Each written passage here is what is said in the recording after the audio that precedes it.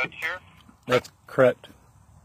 Okay, so my name is Doug Plier. I'm the city attorney. I work for the city, not for you. I'm the prosecutor. But it is an opportunity for us to talk about the case, and sometimes we are able to resolve it without a trial. I do see that there were 2 citations where you already pled, and which was transfer, failure to apply for a new title, and also the non-registration of automobile. So those you've already pled no contest to. You have 2 remaining charges. One is for possession of drug paraphernalia, and the other is for the possession of marijuana, THC, the active ingredient in marijuana.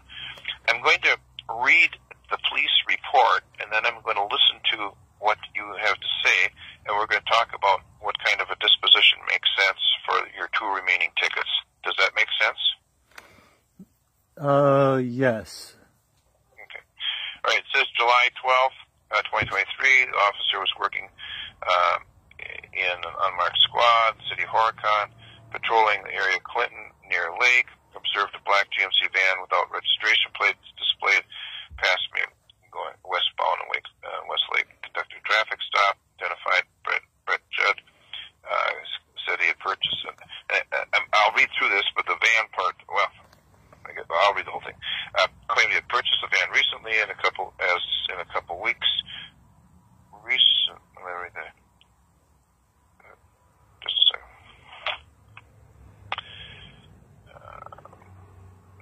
Okay.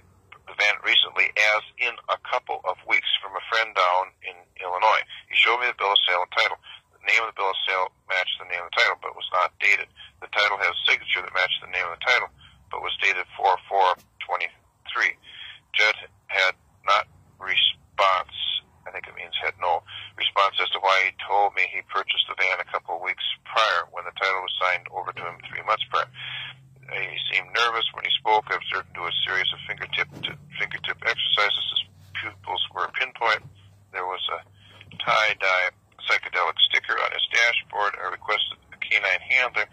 Chief Libnow responded under mutual aid, which he did while I was completing the citations. While I continued to complete the citations, I briefed him on the stop, and the officer deployed his canine partner, which gave a positive alert to the front driver side door. Probable cause search. The van yielded a red grinder containing less than 1 gram of green leafy substance that later tested positive for THC. A blue metal pipe with a burnt leafy substance that later tested positive for THC. I titled the trailer, Social Security card, not belonging to Judd. Judd did not want to answer any questions pertaining to anything I located. He was released with citations for the violation and was cooperative. Stand by. I'll call her back. Okay, so that's what the cop says.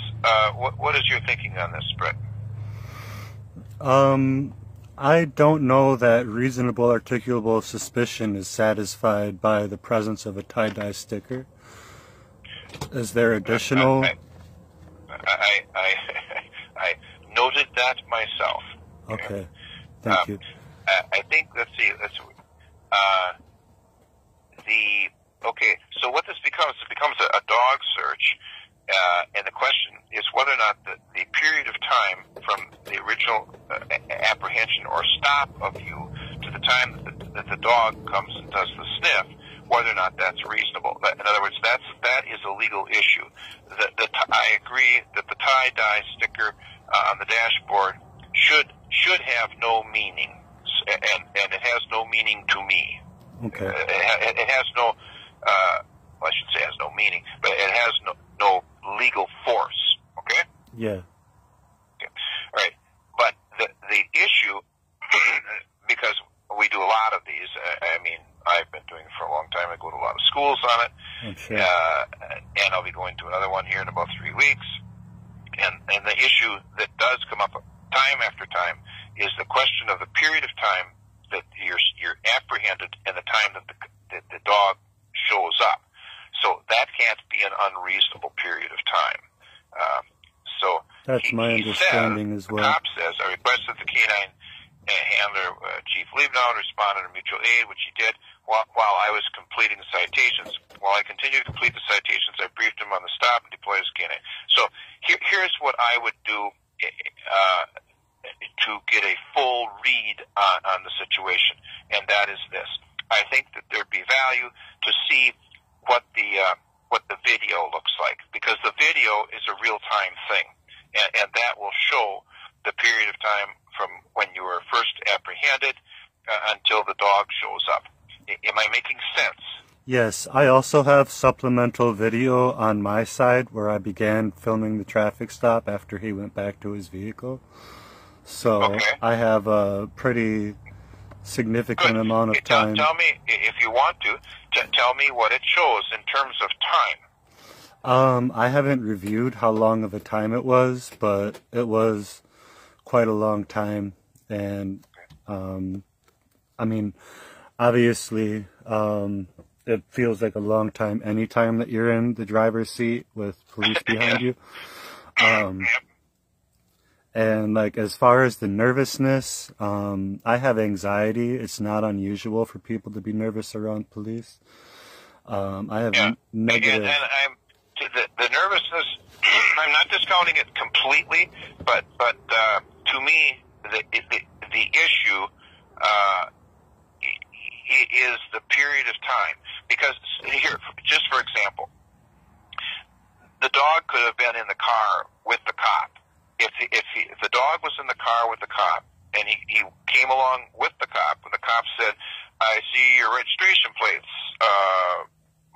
You don't have them," and the dog was there, and the dog alerted. If that's the case, then in my mind, not necessarily yours, but in my mind, then the presence of the dog and the dog alerting would be sustained in a court of law. That's my mind. That's my understanding as well. I'm sorry? I said that's my understanding as well. Okay, good.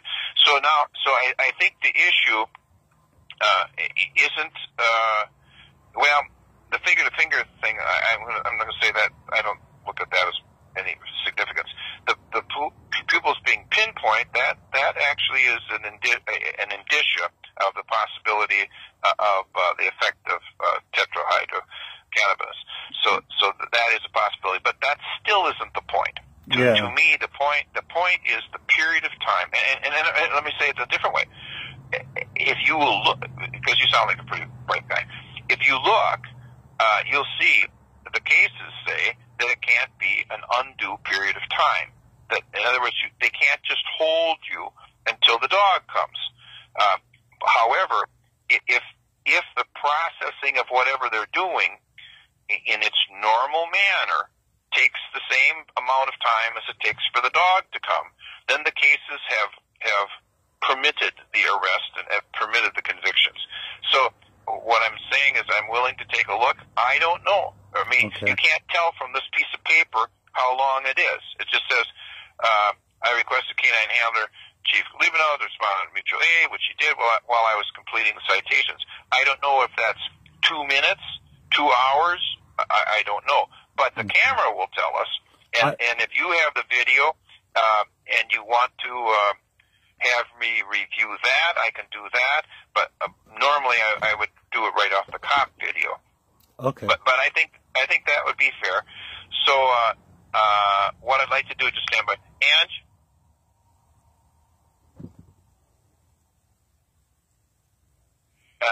The issue with this one here with Mr. Judd is going to be the period of time from the time of the initial stop until the dog arrives. So for that, I'd like to get the video, the ICOP. Okay, so what I'm going to do... there's also... I'm sorry? Sorry to interrupt. There's also dash cam footage where I am questioning Chief Liebenow about the typical... the average traffic stop time for that officer. So how would I go about getting my own copy of the body cam, the dash cam, and the dispatch transcripts? Just a second. Ange? I lost her. It's working. Oh. So what's the deal for these guys to get their own copy? They just go to the police department? Okay. So if you go to the Horicon PD, do you know where that is? No, I can look it up. Yeah. If you go over there, you can just go to the front window there and you can request it. Okay. All right. So I'll tell you what. If you're going to do that, I mean, is that your plan? Possibly. Okay. Well, what I'm going to do is I'm going to cycle this thing forward. I'm going to cycle it forward probably 2 weeks, and then we can have another pretrial. What is your work hours? I just sell stuff on eBay. I was telling that officer that the van is what I live in. So I don't work, and I have open availability. All right. Well, because I was thinking about the possibility of an in-person get-together, because then we can see how long the tapes are. However, let's just do another phone call. We can get this thing in 2 weeks, can't we? All right. So this is 11. So let's go 1 week. Let's go 2 weeks, and let's have a pretrial. But seeing you have general availability, I'm going to have it on 2 weeks from today, September 23rd at 1:30. I'm sorry, the 25th at 1:30. So will that work for you? And it'll just be a phone call again. Okay. So just call the same number? Just call the same number on the 25th at 1:30. And in the meantime, I'll get some of the camera material myself, and I'll take a look at it, and I probably will compare it to well, at least in my mind, I'll compare it to the number of things that we have where I can see that. Let's pull that one where Mike was going to have that trial, and you know that one, and then he dropped it, because that would be a good example of how long it takes to make out the citation, because you can see him making out the citation, and so there's no mystery to it. We'll use that one.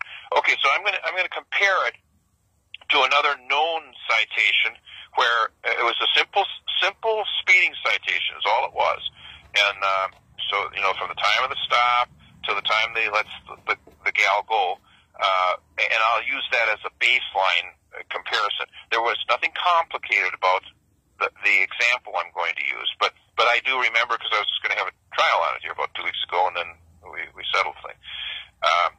So please call me on the 25th at 1:30. It is important that you call me. If you don't call, if that's the case, if you have to miss, call later and say, I missed because of this reason or that reason. Because if I don't hear from you, then you'll be defaulted on both the possession of the drug paraphernalia and also on the THC, which is not something that I say, oh boy, you defaulted. I want to be fair with you, yeah. but you got to get back to me. Absolutely. Okay.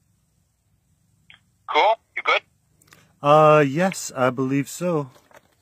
Good. I'll talk to you then 2 weeks on the 25th at 1:30 when you call me, okay? Okay, thank you. Thank you. All right. Bye.